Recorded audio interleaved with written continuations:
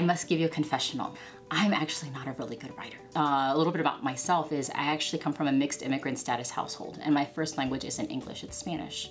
And so when I went to school, when I immigrated here and permanently stayed in the States, I was in an ESOL class, and so ESOL is English Speakers of Other Languages. There were 2 tracks. There was the writing track and there was the speaking track. And hopefully as you're watching this video, you'll know which track I actually participated in, which was the speaking track. The writing students learn how to write in English. That was something I never learned in formal schooling. And I struggled a great deal because I would take my notes in Spanish, translate them into English, and then try to figure it out on my own. When I finally realized this wasn't gonna work because there was so much work to be done, it was just overwhelming. And so it was at that time, ironically, that I first learned about my writing center at Florida International University. And I went there and I became a devotee. And they helped me be able to minimize my need for using Spanish and try to write in English at the first pass. So by the time I finished undergrad and went to grad school, even though it wasn't pretty, it was a lot better. And by the time I got to my doctoral program, I still struggled, but I at least had some tools that could help me. And all through my entire studies, from undergrad to grad to postgrad, I went to the Writing Center. And that was a huge asset for me because not only did they understand that I had some challenges, but they saw that I had a willingness to overcome them. And they gave me tricks and tips that now I impart to my students. Often teachers will give you guidelines and or a rubric, so use them. They're there to help you.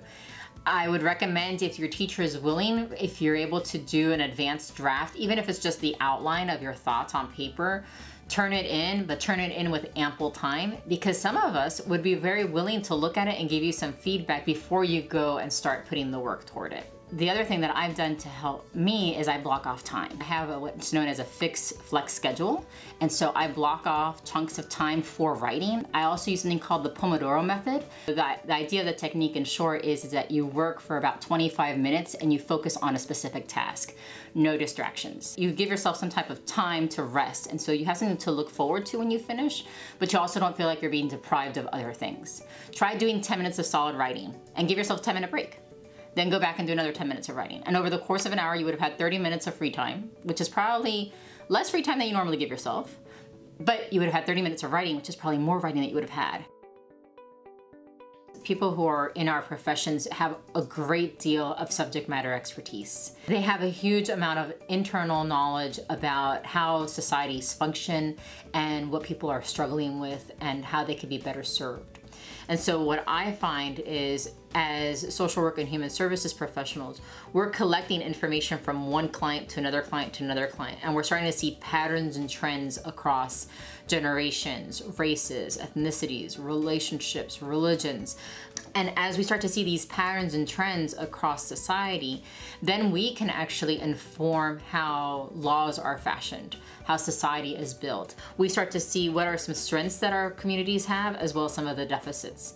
And we can make recommendations on how to minimize those deficits and magnify the strengths. So for our profession, I see it writing as paramount. We find a way to help you understand the human condition and have a compassionate heart, while also understanding the facts, the stats, the data that rules the minds of many rational-minded people to help make a compelling argument. Now in our program, half of our students have employment prior to graduation, and within 6 months they either all have employment or they're in graduate school.